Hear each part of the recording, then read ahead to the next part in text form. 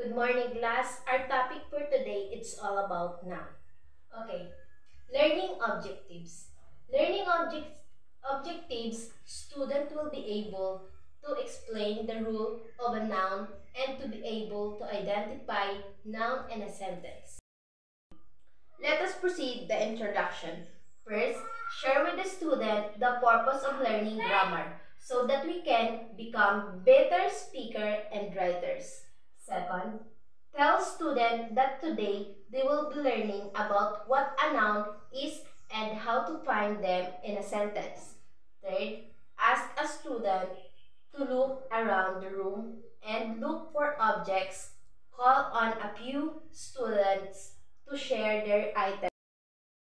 Fourth, explain that all of those objects are nouns, which are the words we use for people, place, and things. Okay, class, we are going to the main topic.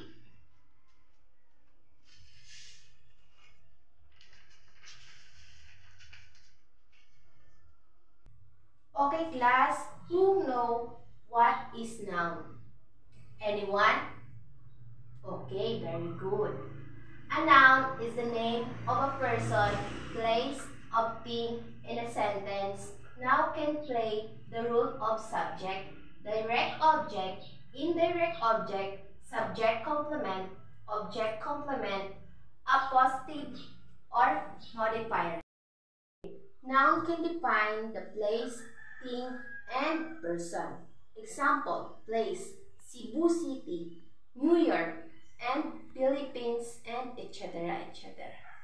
Person, example, Bernadette and I, we are going in the school library. Okay, class, can I ask, what is the correct form of a noun? Okay, very good. To determine the correct form of a noun, use a singular noun for one person of thing, an apple. Use a plural noun for two or more people or thing, some apple. Okay, let us proceed the type of noun. Number one, proper noun. A proper noun, the particular name of the place or a person is known as the proper noun. A proper noun is a noun that serves as the name or a specific place, person, or thing to distinguish them from common nouns. Proper nouns are always capitalized in English. Proper nouns include personal names, place names, name of companies, and organizations, and the title of book, films, songs, and other media.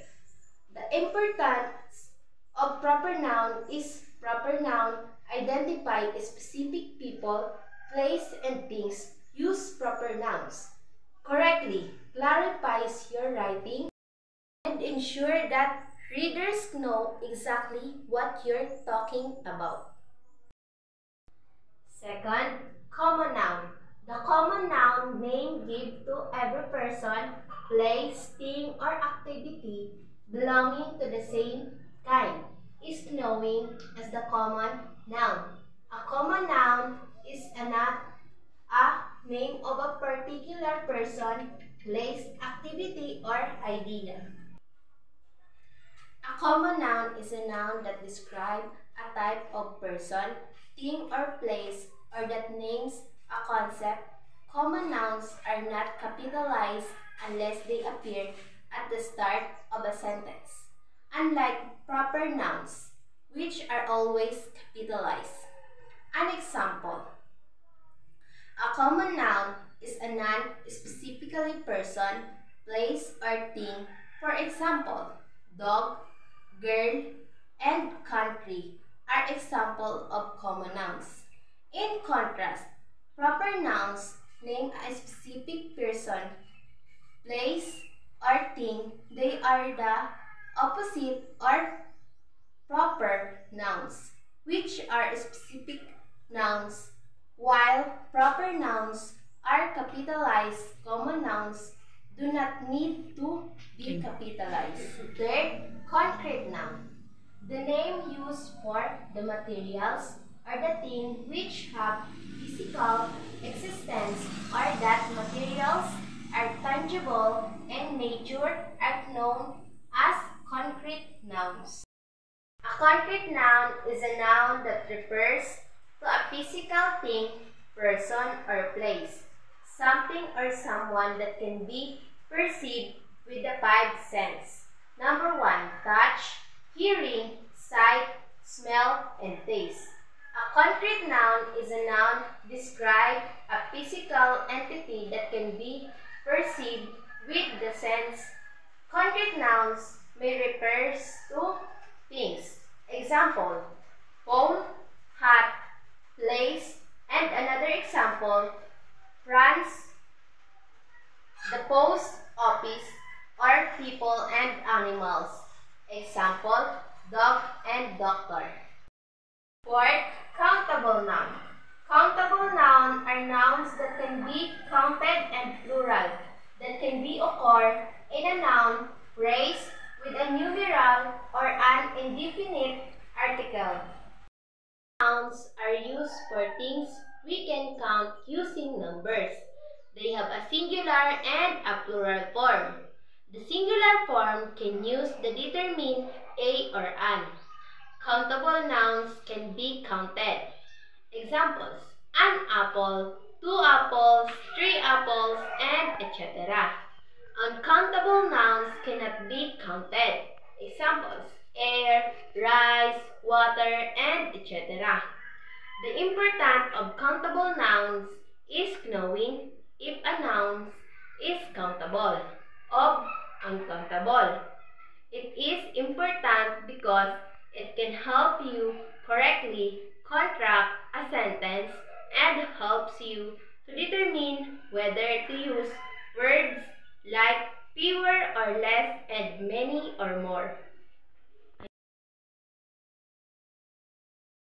See the example of noun in sentences. Number 1, his brother is a professor in this college. Okay, class, what is the noun in these sentences?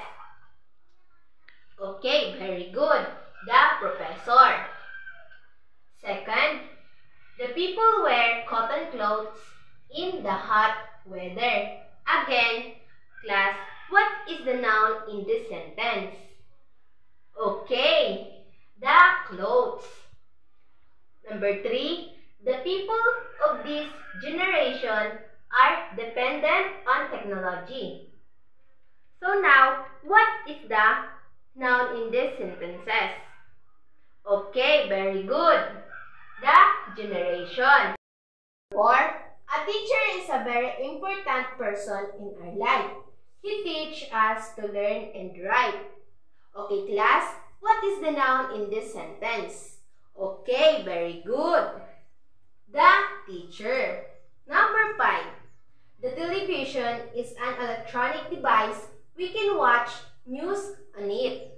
Okay, class, again, what is the noun in this sentence? Okay, class, very good. The television. Number 6, you should always speak the truth.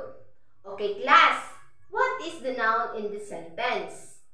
Okay, very good. The truth. Okay, class, this is one of the example of noun in sentences. That's all for today. Thank you and have a nice day.